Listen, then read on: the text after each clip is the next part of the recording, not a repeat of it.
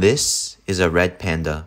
Red pandas have a distinctive appearance with reddish-brown fur on their back, a white face, and a bushy tail that's striped with white.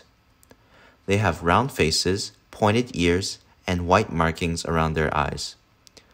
Despite their name, red pandas are not closely related to giant pandas. They were once thought to be a type of raccoon, but they are now classified in their own family. Their diet consists mainly of bamboo, but they are not exclusively herbivorous. They also eat fruits, berries, acorns, insects, and small rodents.